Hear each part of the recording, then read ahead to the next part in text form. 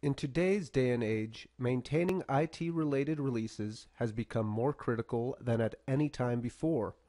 The greater the number of software an organization has, the greater the risk of downtime if something wrong happens during a new release. With Heat's release management, organizations can better plan upgrades to environments, be it an isolated server or an entire network in need of a version upgrade. Because of Heat's native integration with change management and release management, any related change can easily spawn a new release or be associated instantly with an existing one. Planning out a release should be straightforward as well. Heat's release management has ITIL best practices out of the box. Release managers will be able to take full advantage of industry standards while planning out the release. Managers can view existing milestones which are already associated with the release, saving administrators from the headache of a back-end configuration.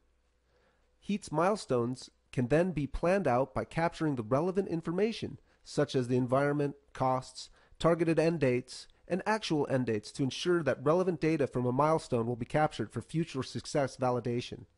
Heat's native integration with other ITIL-related processes, such as change management, keep all the relevant information of a release readily available.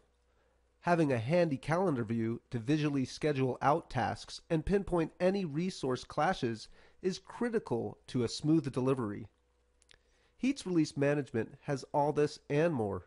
If your team is looking for a robust way to introduce new software changes without the hassle and headache of bad planning, please give Heat a try. We think you'll like the experience.